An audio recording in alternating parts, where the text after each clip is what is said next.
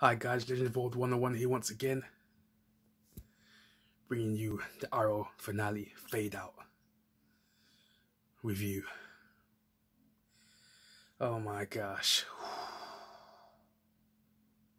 There's gonna be spoilers though, by the way, there's gonna be spoilers. Just seen it literally a couple of minutes ago. Me and my family just watched it. I was a bit rushed, but it accomplished what I needed to do, to be fair. At the end, it was more like a girly team-up episode. Random shoehorn story plot in there just to save the little brother. Yeah, Mia had to go save her with the canaries. So yeah, that plot gets finished up. You see a cameo from Slade Wilson, Manu Bennett, the greatest Deathstroke of all time. And everyone knows that. Everyone knows Manu Bennett is a phenomenal actor. He's like literally so underrated. It's criminal.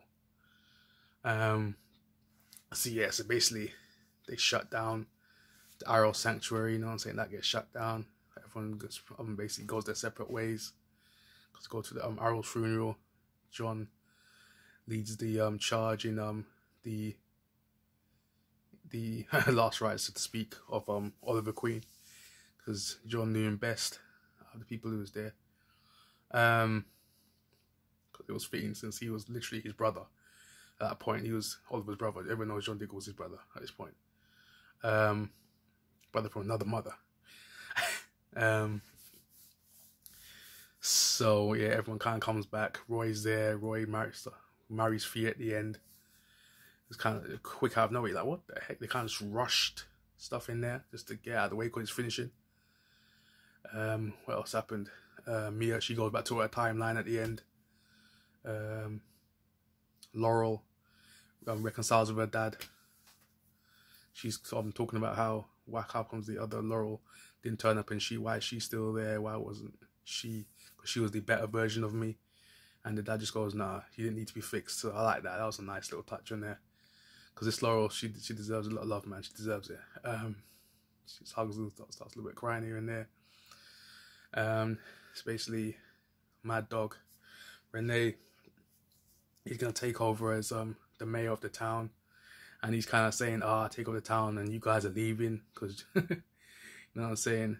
Because Dinah and John are gonna be leaving the city. John's going to Metropolis, so that leaves an opening for John. Wait, I'm gonna wait for that. I'm gonna wait just yet. I ain't gonna say too much. John's going to Metropolis, so they're gonna tie into obviously the Lois and Clark storyline. That spin-off that's gonna happen. John's obviously gonna be part of that. Looks like, because he's moving there. He's gonna be the guy who just comes in, pops in and out. Yeah. So, and throughout this episode, it kind of jumps back and forth between 2020 and 2040. So yeah, at that point, people are waking up, you know what I'm saying? People are starting to remember who they were in 2040, stuff like that. So no, I didn't really care about 2040, to be fair. I think anyone really did. Anyone really cared about the here and now, the present. Future's kind of whatever. So we just want to be with the current guys that we've got now. So yeah, that happens. And there's two big stories that haven't ended on the show. The biggest, John becomes the Green Lantern. The Green Lantern, yo. John Diggle becomes the Green Lantern. John Stewart, let's go. So basically a spaceship, some meteorite crashes down. John sees it, opens it up, something green glowing. Doesn't put it on, but you know what's gonna happen. You know, basically in the Lois and Clark story, that's gonna happen. That spin-off. You know he's gonna wear that ring. Wear it with pride. That willpower, baby. Willpower. So yeah, so I'm looking forward to John wearing that lantern ring. It's been a long time coming. Everyone thought it was going to happen in Crisis, didn't happen. So they saved it till the end, till the Smallville effect. And the other big story here.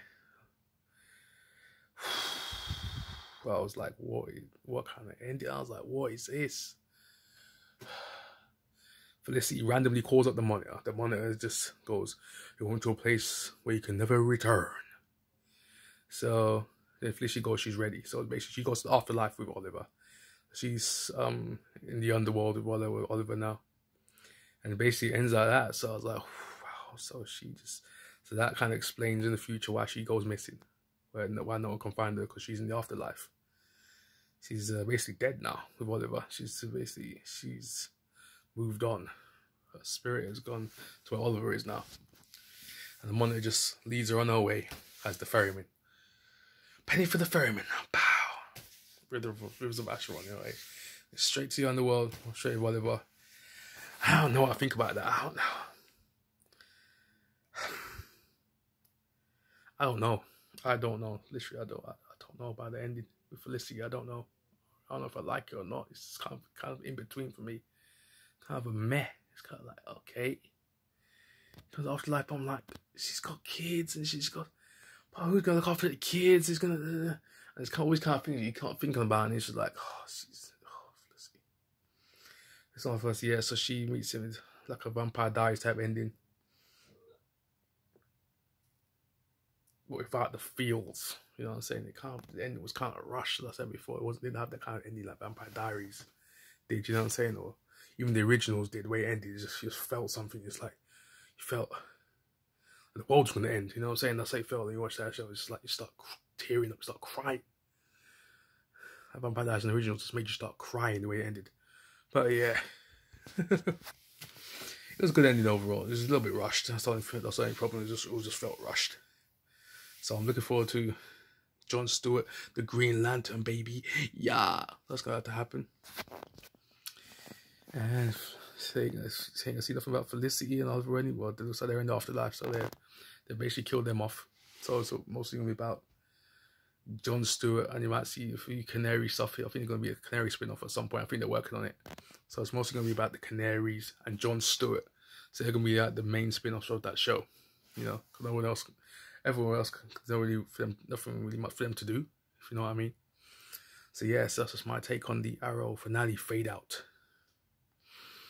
The finale, the end of Arrow, the longest running CW superhero show. It's complete, it's finished. So be prepared for them spin-offs. You know it's coming.